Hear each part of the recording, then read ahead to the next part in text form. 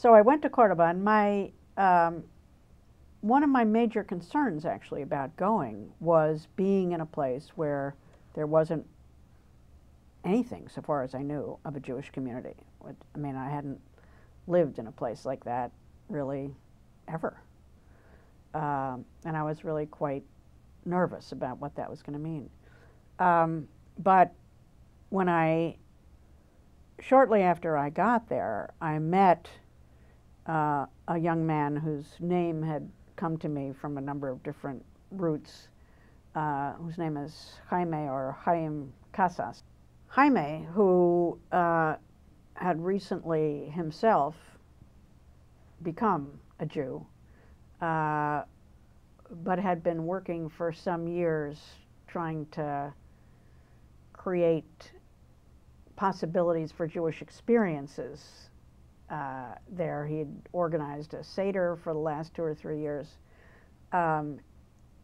Started last fall, and I didn't realize this till sometime later. Last fall, he started having Friday night services on a regular basis in the room that was created within the museum, so that people could see what a synagogue was like. So the museum lent him the room to use as a synagogue, and I started going, and we hit it off. I mean, he's just a total sweetie, energetic, enthusiastic, deeply committed to trying to revive a Jewish community in Cordoba.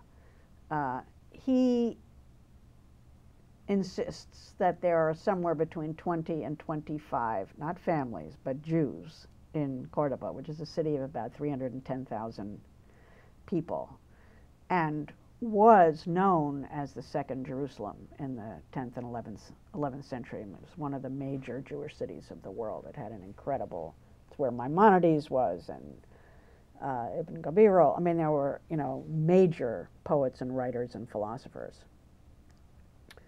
And there are basically no Jews left. Of those supposedly 20 or 25, I think we met 4 or 5 during the course of the year. But, he was sort of indefatigable, and it was really amazing. I mean, we would meet every Friday night, and basically the service ended up being some combination of Ashkenazi tunes that I brought from the States and Moroccan modes of prayer that he learned in Marrakesh, which is really where he learned his Judaism and his davening. And pretty much any Jew who came through Cordoba, if they stopped in at the museum, would find out that there were services Friday night. So if it wasn't too late, some of them would stay. So sometimes we would have a minyan, sometimes we would have 30 people, sometimes we would have 4 or 5. But we kept the thing, he kept the thing going all year long, and it was really amazing. I mean, Rosh Hashanah, he was there. I was away on tour with the kids. I spent Rosh Hashanah in Barcelona, and Yom Kippur, he had gone to Marrakesh, and I went to Madrid to find a service. But Sukkot, he wanted to build a sukkah, so I participated in this. There was the first sukkah, so far as we know, that had been built in Cordoba in over 500 years.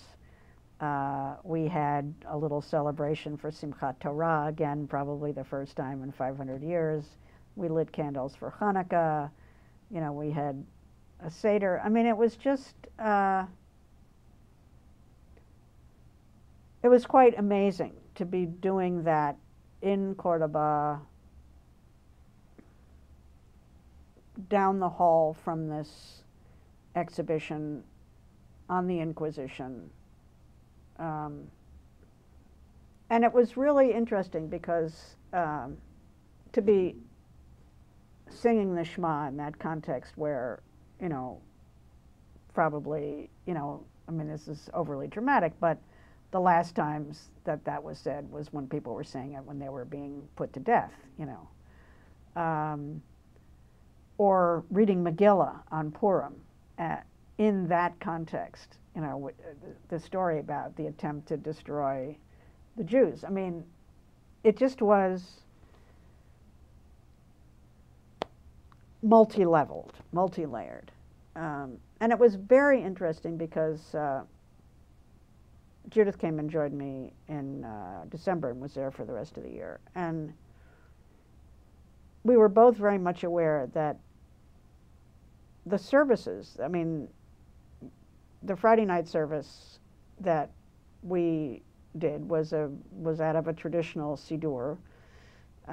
It's the most traditional davening I have done, either of us have done in years. Mostly we don't go to synagogues. We daven together in the Chavurah. We make our own, I mean, there are a few things that are we do from the traditional liturgy, but a lot of it is creative, you know, chanting, singing, reading poetry, blah, blah, blah. This was, you know, just from the, just straight. But it was all right, you know, sort of, I wouldn't do that here. But there, in that context, it just felt so amazing to be able to be part of a community saying, here we are again.